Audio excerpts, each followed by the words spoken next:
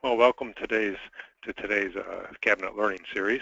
As Gene mentioned, I'm going to be covering some of the new parts of Cabinet Safe 10.3, and then I'll be going over our new eSIGN and going through some demos on that and showing you how you can put it into work in your organization. The first thing you're going to notice in the new Cabinet 10.3 is Preview. We've expanded the number of options that we support for previewing documents to where now we have 4 different methods. The first one is paging. This is ideal for situations where you have a low amount of bandwidth and you want to only download one page at a time into your preview versus the entire document. The other 3 methods will download the entire document, and each of these have their own little subtle pros and cons, if you will. If you're not using paging, you're probably going to be using the auto method, which is going to use the built-in software to preview those documents. It will identify what kind of document it is and preview it. There's going to be some document types that it will not preview, and in that case, it goes into the Windows mode, where it'll look at your local machine and see what software you have there that might be suitable for previewing that document, and if it's available, it will preview the document. The fourth method is the browser mode, where it's treating things in a browser interface, great for viewing HTML files and seeing what's in the contents of a zip file. By and large, you're not even going to notice any difference. This is going to sort of automatically happen for you. And the reason for that is we've taken a lot of time to preset the default configurations to where we've got it optimized to where, most things are going to preview without you doing anything. But if you want to tweak it and experiment with a little bit, on a per user basis, you're able to go under Options, Document Display, and then you'll see a list of the different file types and what mode of preview is currently set for that. If you want to make any changes, you just click Edit and then change it to the preferred method of preview. If you get it all changed around and you can't remember exactly where you were, we also offer a reset method. Now this is going to affect all documents that are previewed for that type.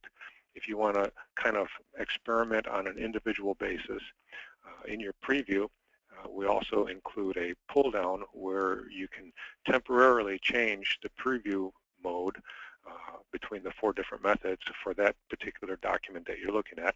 As soon as you leave that document, it'll go back to the natural default that's been set through your options. Alternatively, if you like a preview and you determine that, hey, wait a minute, this looks a little better on my machine because I have this particular version of software of Office installed, I want to change the mode, you can use the gear, and what that will do is it's the same effect as coming over under Options and changing it as a permanent default. But you're able to do that while you're looking at the individual document. So I suggest, take a look at it, experiment a little bit, and if there's a method that works better on your machine than another one's, go ahead and set that as your default. Otherwise, more than likely, you're going to be fine just using the system defaults.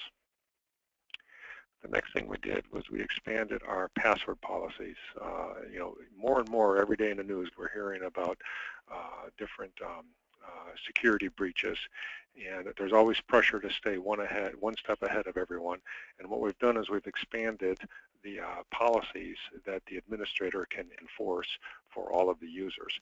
And what they can do with that is they can specify the length of the password, the minimum length of the password, what is required in terms of uppercase, lowercase, including numbers or special characters.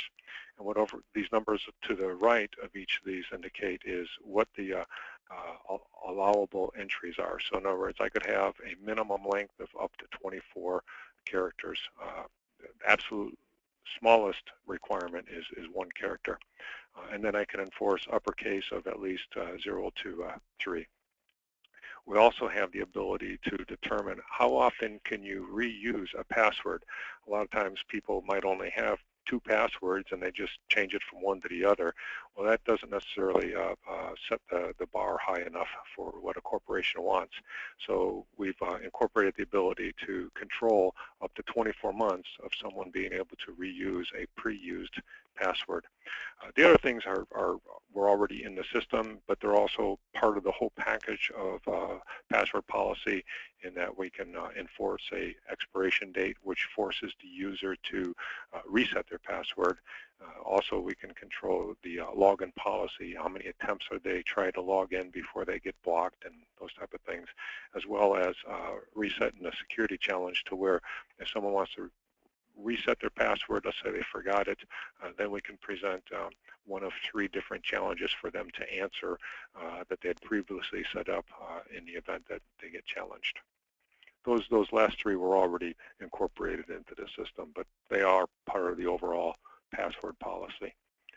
If a user is trying to change their password and for some reason it's not accepting it, we have a policy information button.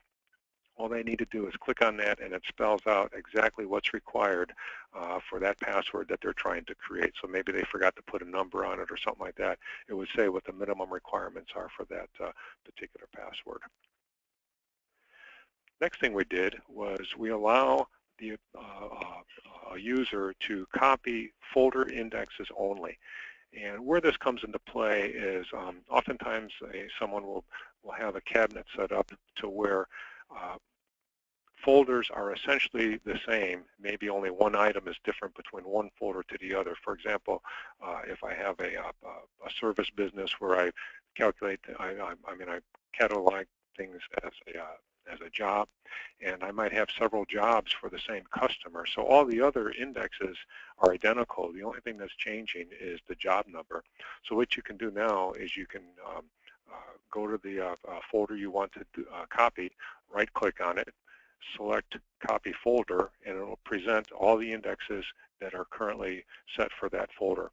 It will not fill in the unique ID. That still needs to be either automatically generated by the system, as it is in this example, or typed in by the user. And then the user is also able to edit any entry. So let's say I'm copying this particular job, and I'm going to give it a new job number as a new folder. I can just enter the new job number and create a folder. So it makes it very easy to accurately create a near perfect copy of the folder that you wish to copy. Saves a lot of time in entering data, and also eliminates mistakes of entering in numbers that could have been just copied from another folder. Filer has 4 new options, and I'm going to go over those individually.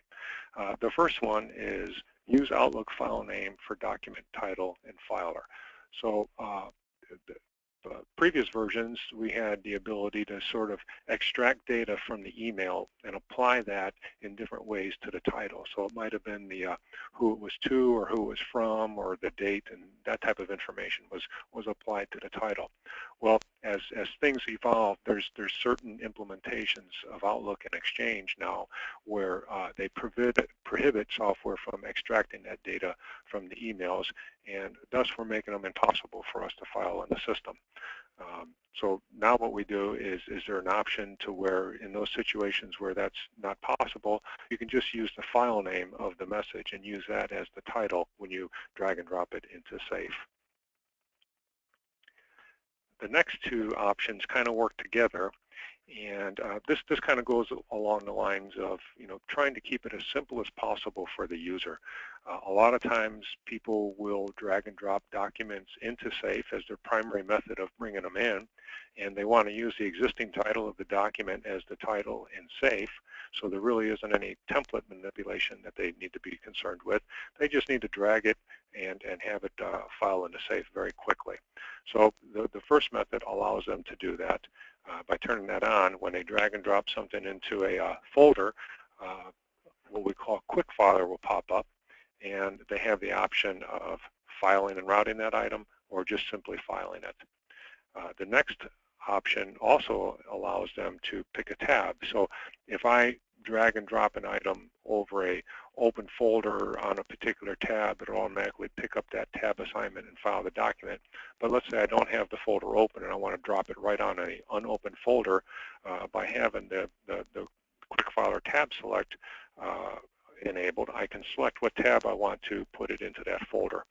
Now, quick filer is a great option to help speed things up, but it isn't necessarily always the best option.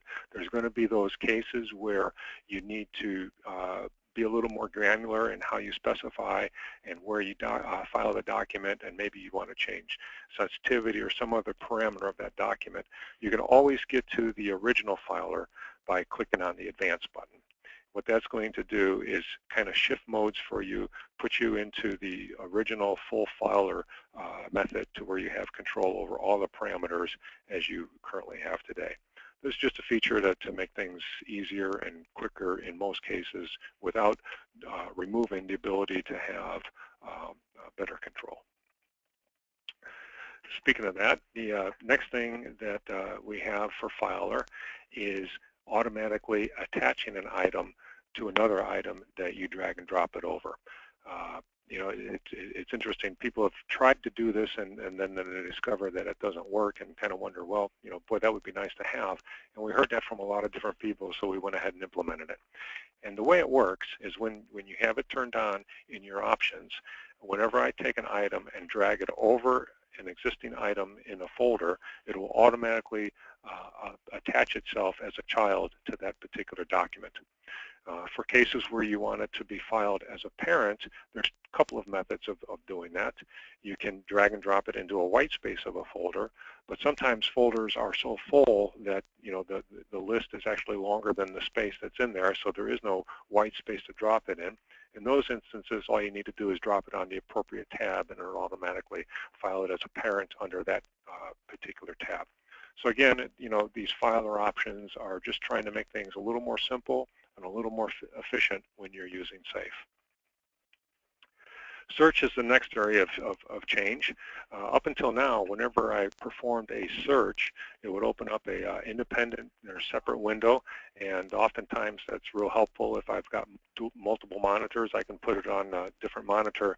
But what people were looking for is how can I keep that all contained within SAFE? So what we've done is we've taken that window and moved it as an option to where you can have it as a separate tab in SAFE. So now when I click on search, it's going to open up a tab, and I'm going to perform the same functions right within SAFE. This is one of those real subtle changes to where you don't even feel it operating differently. Oftentimes people would, with some of the beta testing of this, they would start using this and not even realize they were using this feature. It just comes that natural. But it does give you the flexibility of flipping from search into a cabinet or to your dashboard directly within SAFE without having to go over to a different window. Share is the next area that we made some improvements. A little bit of a subtle improvement here, but it is one that gives you a little more information about what's going on in your use of Share. In 10.2, we had a status column, and it was very useful in being able to tell, okay, something has been sent out, it's new, which means whoever the intended recipient is has not downloaded or viewed that document. As soon as they access it, the status changes to accessed. So then you know at least that they had an opportunity to click on it and look at it. We've had a number of requests to expand that information a little bit. So what we did was we renamed the column as accessed. When an item is first shipped out, the accessed is showing as new, which means it has not been accessed. And then when it is accessed, we actually go ahead and date timestamp that action so that the SAFE user knows exactly when that item was accessed as opposed to just being accessed. We also incorporated that same capability in the portal to where now the status goes from new to accessed, and it shows a new column that has when it was accessed. Again, just giving a little more information to the users as to the accuracy of when actions are being taken place from various portal users. Next, I'm going to talk about eSIGN. eSIGN is kind of the second release of our eSIGN, and we've made some significant changes. There was a lot of feedback on some of the concerns of the initial release, and we've kind of taken a step back and reinvented the whole eSIGN capability. So let me kind of go over where we are today and what we can do, and those who were using the old version of eSIGN will see the differences, but I'll talk about this as being a fresh new eSIGN. First of all, it's a low monthly cost. It's $25 per month per user, and that comes with a 12-month commitment, but the payment is on a monthly basis. There's no minimum number of users. So if your organization has 50 people, but only 3 people are going to be responsible for sending out items for signature, then you would only need to sign up 3 users. It supports multiple documents in a package. This is very useful if you have several items that need to be signed and they're on different documents, or if you have accompanying documents, maybe an appendix that doesn't require a signature. All of those can be included in the package. We also give you control over the signing order. So if there's a signing ceremony that needs to take place where, let's say, a manager needs to sign something first and then the vice president and then the president, you can control the order that that item is being signed. Otherwise, it'll be sent to all of them at the same time, and the system aggregates all of those signatures in the final document. And you can also control the document order. So if I have an agreement and there's 2 appendixes, I want to make sure those show up at the end of the agreement and in the proper order, and you're able to control that. Finally, there's 2 modes of operation. One is using a prepared document where the signature fields are already assigned, and just the creation of that document inherently includes those signature fields, such as a PDF form, or an ad hoc signature assignment where, let's say I have a PDF that doesn't have any signatures on it, or a Word document that I want to have signed. On an ad hoc basis, we'll be able to assign those signatures to that document as you send it into eSIGN, and I'll go over that in my demo. Speaking of demo, let me shift modes here. I'm going to pull up Save, and let's go into the Globex Corporation. I have some folder indexes over here. So I'm going to open the folder and create a new document. And what you can do is you can have documents that are common to the company that you know are built into a template, and I can generate them with the intent of sending it out into eSIGN. So a good example here is a eSIGN demo that's kind of based off of a non-disclosure agreement. I click OK. And this is just using our standard built-in PDF forms where I have a constant that's going to automatically fill in the date that I create the document. This is going to be between cabinet, and since I'm in the Globex Corporation folder, we pre-populated that information from the folder indexes, as well as picking up the address and any other information you want to pick up from a folder index. At this point, if I had other fields that I needed to enter, I could manually enter in that information. But you'll notice that I already have a signature field, and I have the name and the date. eSIGN is going to capture the signature and also populate the name of who's signing the document and the day that they signed the document as part of the whole process. So let me go ahead and close that. And to send something out for signature, all you need to do is right-click on it and go down to the new menu item called eSIGN Send. You click on that, it's going to review the document. If I have other documents, I can add them into this panel here, but I'm just going to show this with the one right now. Loads up eSIGN. And at this point, it's going to walk you through the whole process. There's certain system defaults. For example, the package name is given a default of important, because usually when you send something out, you want it to be important. But you can, call it anything that you want to call it. Same thing with the message. The default message is, please review and sign, and you can change that any way you want.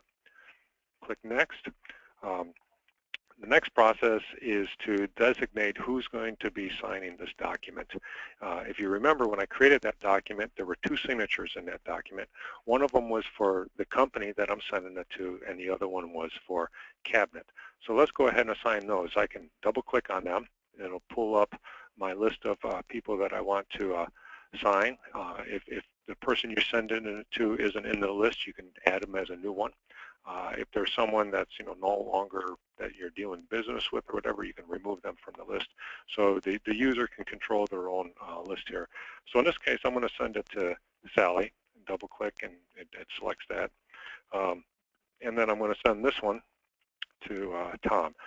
I can either double click and it automatically selects it, or I can click assign and it'll assign it. The next thing I can do, I'd mentioned controlling the order. This is where I would do it. I would click this button to enable signing order, and when I do that, it turns on the arrows, and I can move names up and down into whatever order I want. Otherwise, if this is unchecked, it's going to go to all signers at the same time.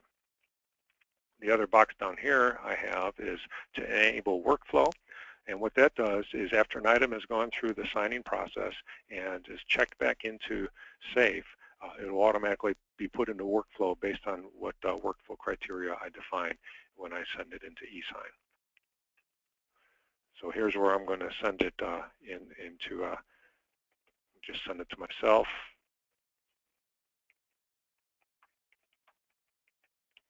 And this is the message that would be in the workflow note as it went into workflow. I can click next. Actually, when a package is ready to be sent, the send becomes enabled. I could actually send it right now, but if I click next, it gives me a summary of everything that I've entered in so far. So here I can see the title of the document, who I have designated as signing it. If the ordering is enforced, it'll show the proper order, what the message is, what the name of the package is, and the note that I have going into workflow. All you have to do is click send, and the system will give you confirmation that the package was sent for signature. If we go look at it in safe, you can see that the item now appears as being checked out. I can right-click and do a trace, and the trace is going to tell me that it was checked out by eSIGN. And here's the package name that I put in there. Here's the message in the package. And it also tells me who all I sent it to. I sent it to Sally and I sent it to Tom. So let's change our hat a little bit. Let's pretend that we're Sally and Tom and go through the process of what they would see as being a signer for a document in eSIGN. So I've got some Gmail account going on here. The user will get an email notification from eSIGN Live. That's the service that we use. They click on it. You can see that it puts in their name, and it says that Jim True added you as a signer to the add name documents, and that's where the title of the package is, as well as whatever message you have in there. Please sign and review. It's very simple. They click the big button. It takes them into the eSIGN process. First thing they do is they acknowledge that they're signing a document as an electronic signature.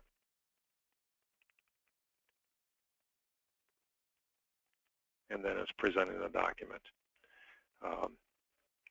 They can review the document, and there's a little yellow sticky indicating where they want them to sign. And so I can just simply click the sign, acknowledge that I clicked it, and refresh the document. And notice it automatically populated in Sally's name and the day that she signed it. Let's jump over to Tom and see if Tom's gotten any email. Here's a new signed document for Tom. Tom goes through the same process.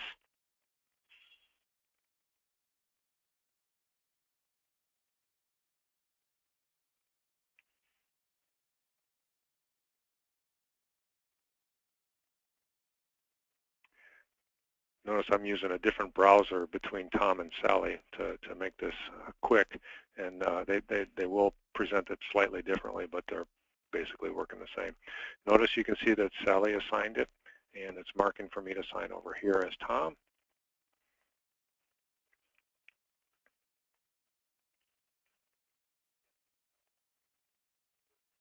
and the document is signed. At this point, when the document has collected all signatures, they can download the document, or if they miss that, they're going to get another email saying that is signed and available for download. So the users are notified when the item is completed the signing process. Now let's go back to safe. Close that trace. Do a refresh. And you can see that now it's indicating the item is in workflow because it's been returned and checked back into safe.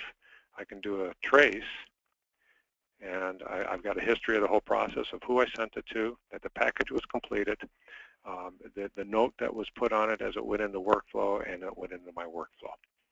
So it's a good way of knowing an item has been completed, and it can continue on in the process that action needs to take place. Jim True, in this case, also would receive an email saying that the document has been signed. So, they don't have to be watching safe to see if it's come in. They can just be watching their email, and they know that a document has been signed. Let me go through another example.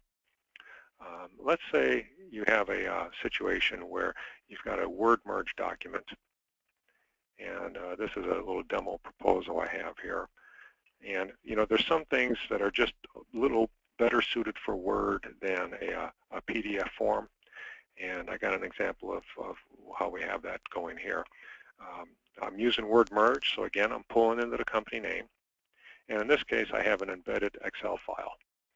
Okay, sometimes doing Excel activities in a PDF can be a little tricky, so Word might be the preferred document type. So let me go ahead and fill in a couple of numbers so I can order some widgets.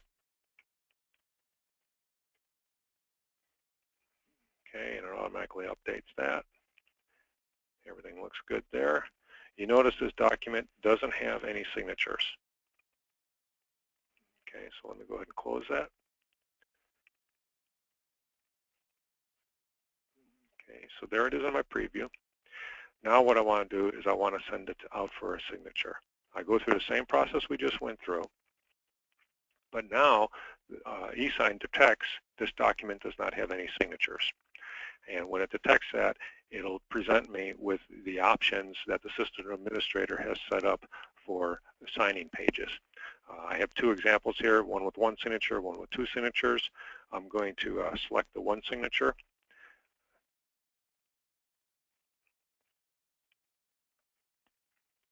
Now what eSIGN is going to do is it's going to take that Word document, convert it into a PDF, and append a signature page. It's going to file the PDF and take the original document that I created it from and make that a child document. Let's see. Let me also do one more thing. Let's say at this point I wanted to include this case study. I can drag that over. Now I've got a case study and a proposal. Send that off to eSIGN. Again, I can change these as I see fit. I only selected one signature, so let me go ahead and make Sally the signer for that. Okay, click Next. And here's a screen that didn't show up in my last example because my first example, I only had one document. In this one, I have two documents. And you can see here that I have the proposal, which is a signature document, and the case study, which is what we call a review document, which means it's part of the package, but no signature is required for it. At this point, it gives me the option of controlling the order that I want to present those to the person signing off on the documents. And again, I'm not going to have workflow this time. Okay, so let me go ahead and send that.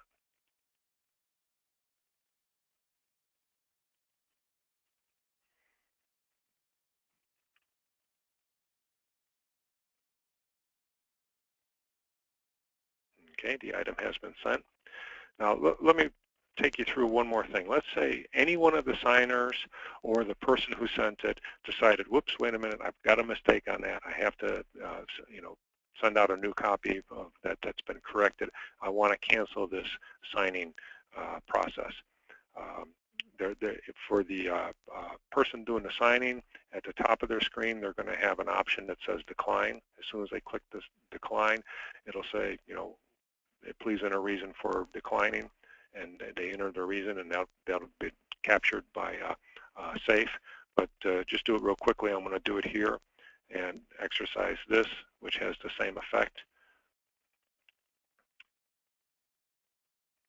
Okay, and it's telling me that all these documents are part of the package, and you can put whatever you want in there as far as your message that you want to. Hit confirm, and it'll remove the item from eSIGN. Let me go ahead and click trace, and you can see that eSIGN sent it out to Sally, and that it was canceled as a cancel demo was the message that was put in there, and Jim True did the activity. If it was one of the signers who canceled it, their name would also appear in there as to indicate who was the person who canceled the signing process. So there you have it. There's the demo of eSIGN. And Gene, I guess I'll hand it back over.